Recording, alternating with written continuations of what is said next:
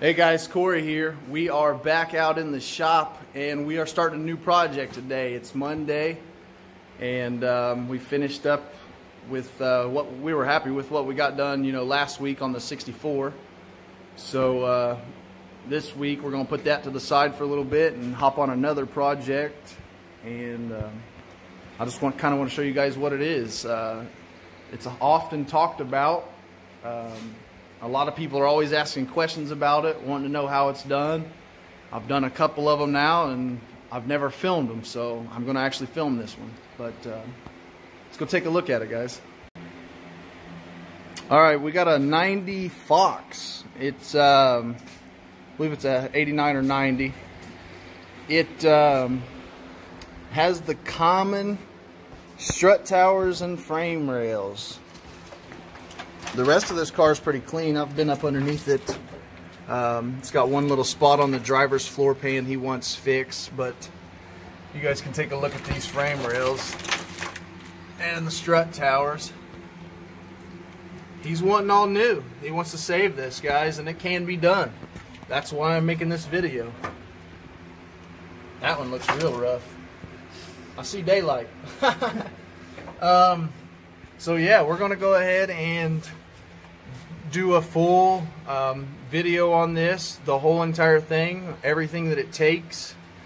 And if you guys hang in there, we will try to have it done in maybe 3 or 4 episodes if we can. But I don't know if we're going to be painting all this in here or what yet. The owner kind of hasn't decided, but we will definitely get it all cut out and repaired and all primered and protected and back together.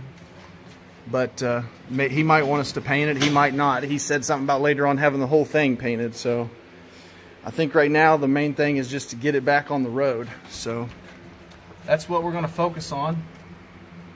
If you guys got any comments or questions, feel free to drop them down below. But we're going to go ahead and set this thing up on the tripod and start tearing it apart.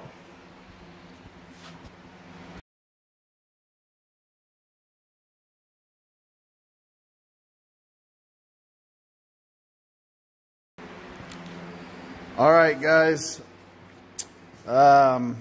We got all the hoods off. That was 4 10mm bolts. The fender bolts, there is, I believe, 5 of them. 6 for the fender. 6 on each side. Yeah, and then they're all 8mm. We just unhooked this bracket here on both sides, and everything is loose now. There is a bolt in here. There. You got to use an extension to get to. And then on this car we had to remove the ground effects, and it's all Phillips screws. It's supposed to be about, I don't know, 6 or 8 per thing. I think this one only had a couple holding it on, but we'll put some extra ones back for him when we're done. But yeah, we're gonna go ahead and set this thing up on the tripod. Oh, one more thing. In order to pull this off as a full piece, you got to fish the antenna wire through the firewall. So I unhooked it from the stereo and pulled it through the little bend in here. But you got to take that kick panel out and all that stuff, and drop this down. You kind of see what we did there. But yeah, and then the last bolt was these here. After you remove the ground effects, you can get access to them. But yeah, so all that stuff is loose and disconnected, and we're going to go ahead and set this thing back up on the tripod and slide this off. Now, if you guys have fog lights and headlights and stuff, you'll have to remove that stuff too, but it was already removed on this one. But we'll be back.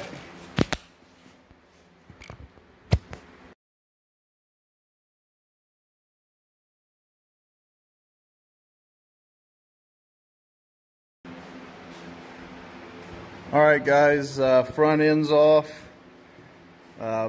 Now you can kind of get in here and see this stuff a little bit better. Not terrible. I've seen worse. This one over here, my car was actually way worse than this one when it started. But yeah, pretty far gone. Definitely needs some new steel. But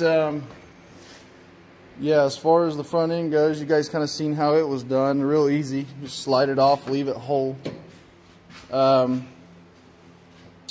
As far as the inside goes, it was 4 15mm bolts per seat. And then we took them out. And then we got to pull this center console out. It's pretty simple. There's the trim ring around this. You pull it off.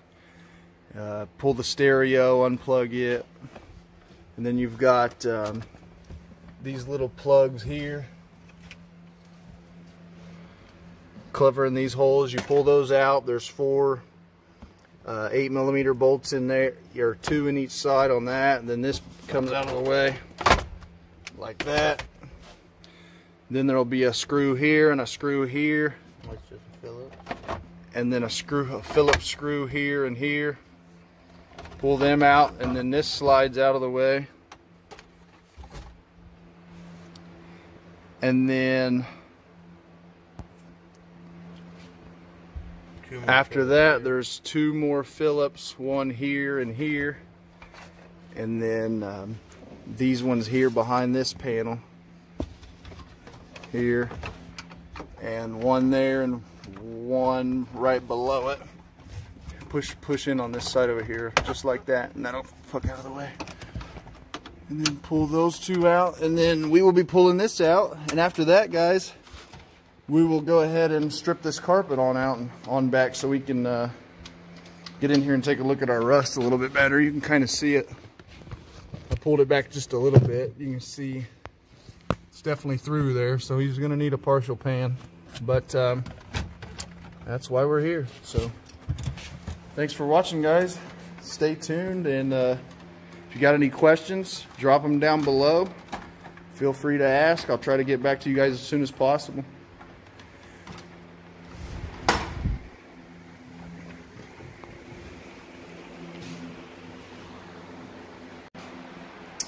Alright guys, we have done a little bit of work and got everything pretty much out of the way, and we've figured out that we did take the guesswork out of it for you. These 2 bolts here are 24mm. That's the top of the struts. Then you've got the 4 sway arm bolts. They are 16mm. And then you've got the 4 rear K-member bolts. They are 16mm. You get them from the bottom. And the tops have these little plates. You know, that's the nuts are welded to keep from spinning. So you don't need a wrench on the top. And then the other bolts are here, and they are 21mm on the top and 18mm on the bottom. And you can get through the bottom here with a wobble and a impact, and you know, and then the top you kind of got to hold it there. But yeah, the only thing other than that is the brake lines that you have to loosen up.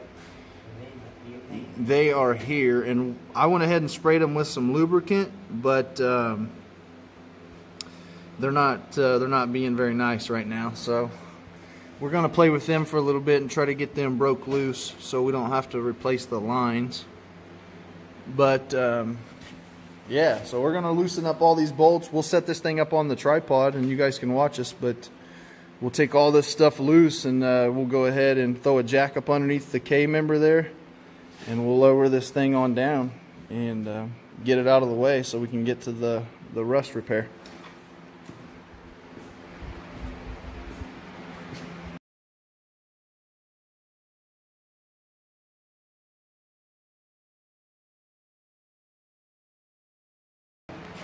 All right, guys. We had a little hiccup. We got everything off.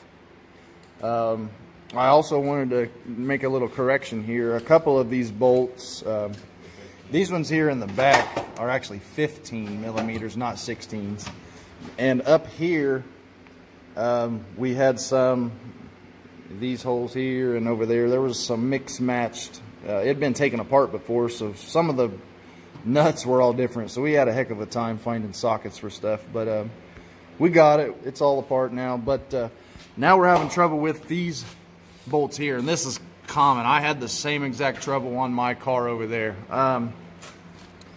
These clips and stuff, you can spray them with PB Blaster or whatever and let them sit, but a lot of times they get stuck. So we're going to apply a little heat here to the nut, and hopefully, it's a clip nut, it holds itself, but it did. It's broke. So we got to hold it now, but we'll apply a little heat to it, and usually that'll work. So that's what we're going to do now.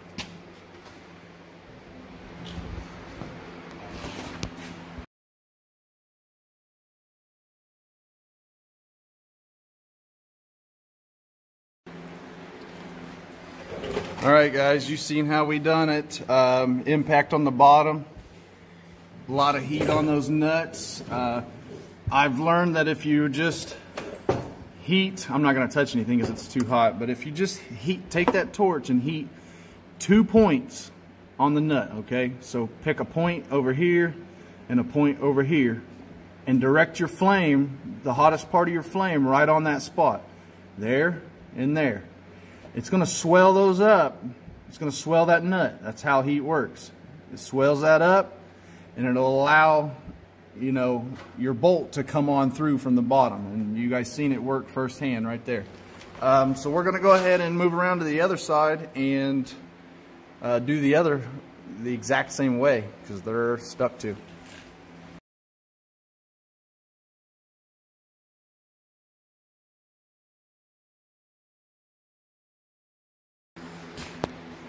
All right, guys, so we went ahead and got all 4 of those bolts out, and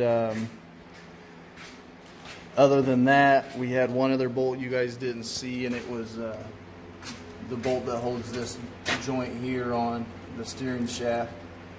It's a 12-point 7/16 socket.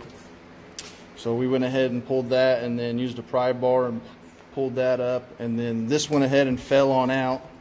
We slid it out of the way, and that's where we're at now. So all we have left to pull for now to get started on this rust repair is the master cylinder and the booster.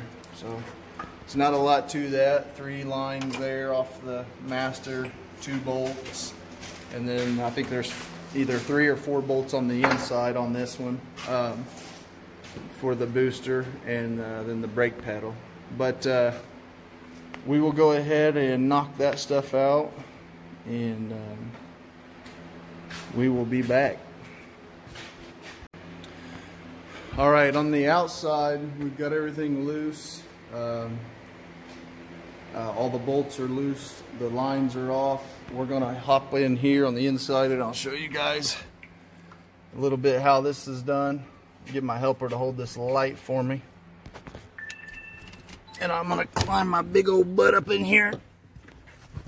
Okay, helper, shine that light right up in here so we can see this. All right, if you look at the top of the pedal here, somewheres, if I can get to it, right there. You guys see that red pin? Okay, the booster comes in and then hooks to this brake pedal switch, brake light switch, and then to disconnect it, you pull that little red pin right there with a pair of needle nose pliers. Pull that out, and then you can slide the rod through, or the little pin through, and disconnect the rod. And then those 4 bolts right there, that one, that one, that one, and there's one at the top. Easiest way, I believe, to get to it is a ratchet wrench. I don't remember what size bolts they are, maybe 14s or 15s. But that's how you get this off, guys. Not super hard, but it's work. It's like 110 degrees in here too. All right, I'm out of here. That's what we're going to be working on, and we'll be back when we get it off. All right, guys, the master cylinder and stuff is out. We pulled that pin exactly like I said. Got these 4 bolts. 3 of the bolts you can get with a ratchet wrench. This top one you can use a long, like 3 or 4 long extensions and go through the dash. Right in here, and you can get to the top one because you can't get a ratchet wrench on it. But then it'll just slide out. It'll drop right out. But I pulled that undercoating or that stuff off of this here. You guys can really see how bad that is there. It's gonna need a little bit of a patch. But yeah, that's pretty much it for disassembly, guys. That'll pretty much conclude this video. I'll go ahead and start editing it and stuff tonight, and you know, hopefully get it posted soon. Next, I'll talk to the owner and you know, see exactly how far he wants to go, what he wants us to do, and let him take a look at how bad it is, or how good it is, I guess. Depends on which way he was looking at it. But yeah, so that's it, guys. If you have any comments or questions about anything we did, anything I can help you with, anything I forgot to mention or failed to leave out, I tried to include everything. But hopefully the next video, guys, will be actually cutting on it and replacing, and I'll let you know, all the ins and outs of the thickness of material and all that stuff we're going to replace it with, to make it factory. But oh, I uncovered my car over here so you guys can take a look at it, kind of how I did the repair on it. You can still tell that the repair was done. I didn't hide it. I didn't want to hide it. Just it's repaired. It's good. It's solid. It's everything is back to factory. But everybody's going to know when they look at mine, hey, there's been rust repair done to this, and that's okay with me. They'll know it's solid. We've done a good job on it. But yeah, that's kind of the look we're going to be going for on this one over here. So yeah, that's it, guys. All right, guys, that is it for the Fox body. We'll be back probably in a day or two, and hopefully put another video up of us cutting it out and getting it all fixed up. Those of you guys that are interested in this job, it's not a terrible job. Pretty much anybody can do it if you know how to weld and you know what you're doing. It can be done. These cars can be saved, and we'll show you how to do this. Like, share, subscribe, tell your friends, and thanks for watching, guys.